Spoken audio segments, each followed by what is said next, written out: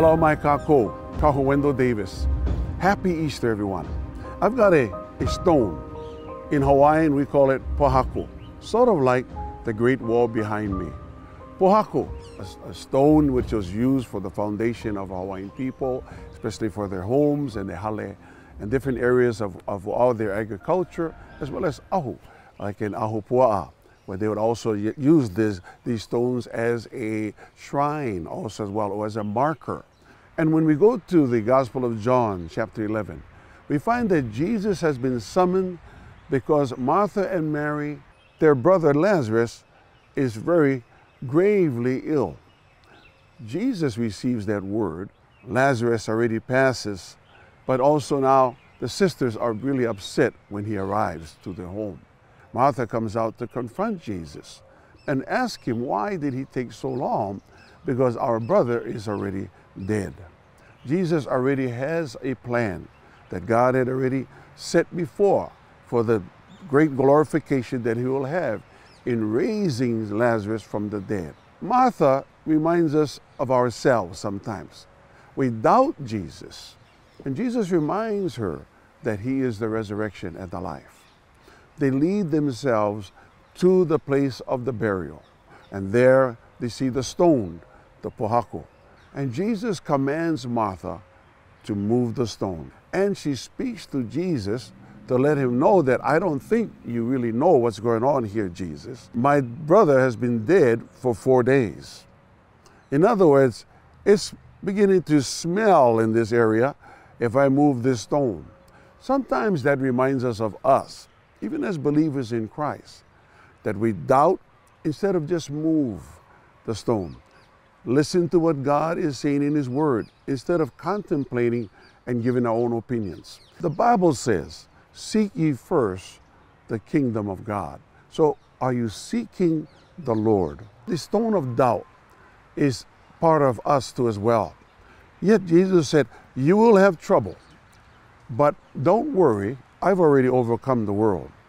We need to remember those words. When you're up on that stone, whatever stones in your life that needs to be moved, whatever stones perhaps is right now blocking you from your victory, who are we with right now when we're with the Lord?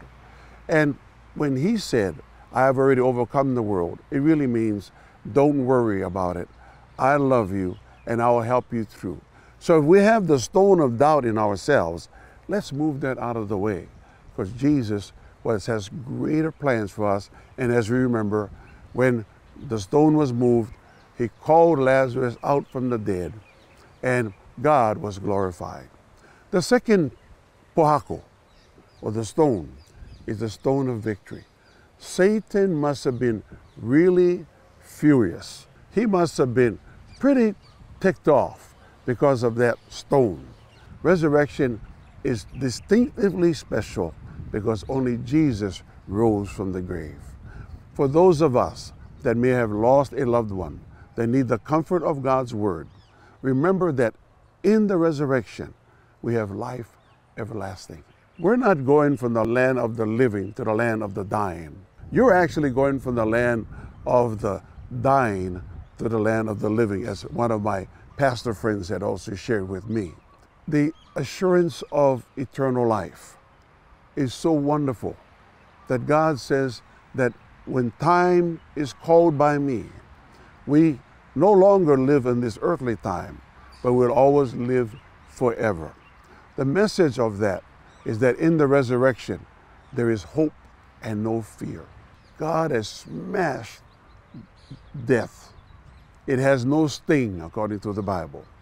And we can know that we have that victory to live on with Christ. Today's message with you in this Easter is to know that let's not doubt with the stone of doubt, but know that he's already overcome the world. Whatever trouble you have, God will see you through. And then let's remember the stone of victory. Remember too, you're not going from a position for victory.